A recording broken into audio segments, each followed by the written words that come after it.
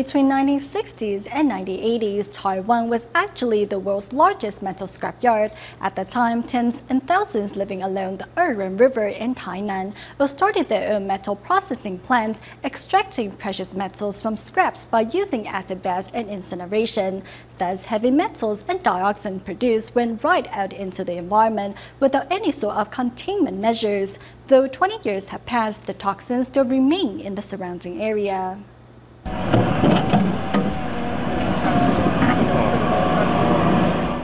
By the shores of Eren River in Tainan, an excavator dug up electronic waste 5 meters deep that went on for several kilometers.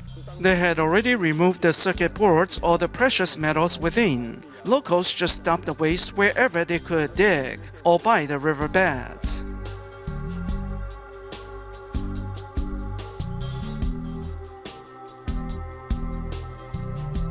The Eren River was once used to irrigate farmland. However, after tens of thousands living along the river started their metal scrapyards, the river was quickly polluted. In those days, there was no Environmental Protection Administration to monitor these high-polluting businesses. Ill-equipped, the yards relied on incineration and acid baths for extraction. Small businesses are what worry us the most because they don't have the capital to get the proper equipment. Without the equipment to contain the toxins, these businesses hid their wastewater discharge pipes.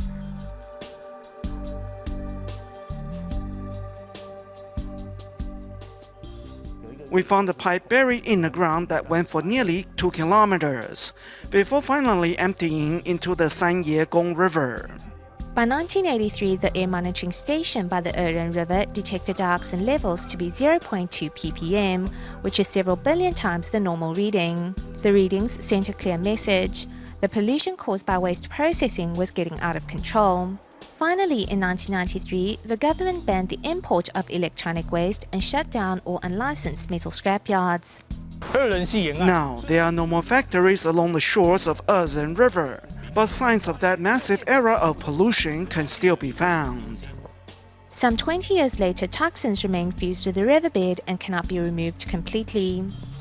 At the river's estuary, remnants of electronic waste can also be found. Some have been carried away by currents.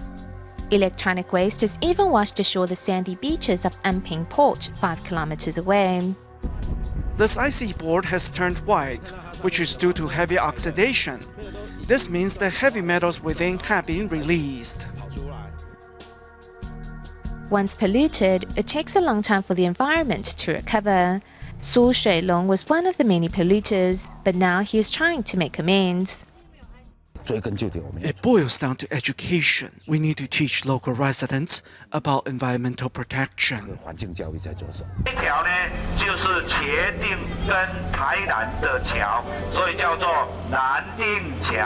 Now Su helps visitors learn about the beauty of Eren River. Life always finds a way. Now some 50 species of fish populate the river instead of 2 during the dark days. Those species that can adapt to the pollution are still low in numbers. Now the Eren River is classed as mid to low polluted river, which is night and day compared to the past. Once again, life has returned to the river.